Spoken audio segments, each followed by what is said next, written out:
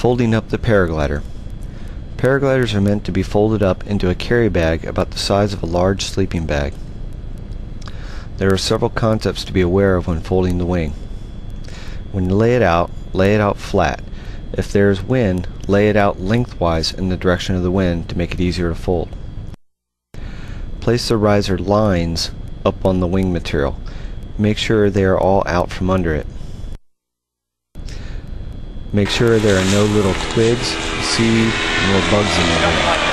Bugs will stain it. Make sure it is dry to prevent mold and mildew. When folding, the fewer the folds or wrinkles, the better for the wing. Surface is wet here. Later on, you're going to have to keep it out of the bag. It is also not good to roll the wing too tightly. Place the risers together, rubber banded, or put one through the other and leave them together over one end of the wing, trailing edge or leading edge. I like to drop mine over the trailing edge. This is where you'll need them when you go to launch. This way they are already there when you lay it out next time.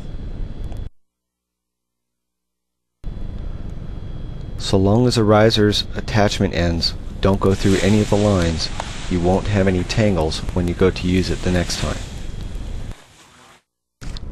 The basic types of folds are the standard fold,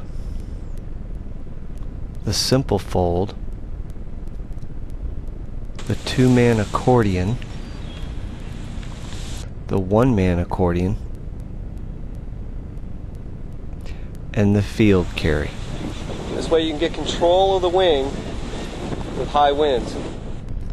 The one-man accordion. With the wing laid out, with the riser lines out from under the wing, placed on top.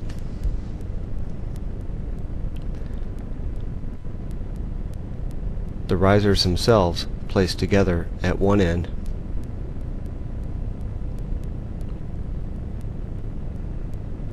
Take the wingtip and accordion it towards the center from outer edge to the center of the wing.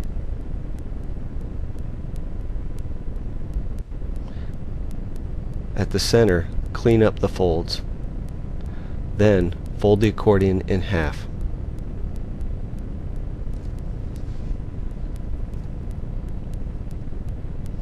Then repeat this at the other end.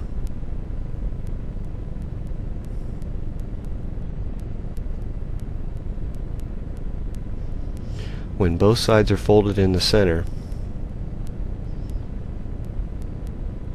after you've folded the other side in half also,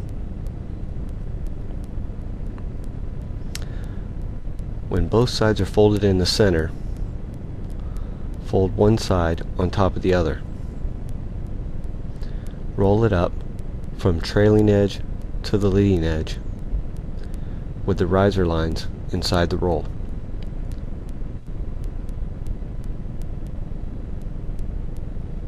Once again, you place the wing in its storage bag away from sunlight in a room temperature, dry environment. This here shows how the one-man accordion furls out or lays out for launch. You'll notice how quickly you can grab the tips and just throw them out. Once again, you'll notice that the riser lines are down at the trailing edge where you want them, ready for launch. The field carry. You start the field carry by pulling the riser lines up into manageable size loops. Keep in mind also you want to have a firm grip on these lines in case wind was to catch the wing. It can give you a nasty rope burn. When you reach the wing, pull it up and together like a cast net, lifting it up high when walking, making sure not to step on any lines or cloth. Also careful not to snag it on sticks, bushes, etc.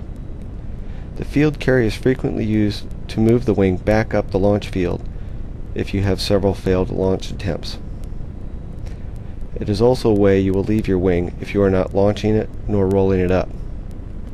It's the easiest way to get the majority of the wing out of the damaging sun rays and protect your wing.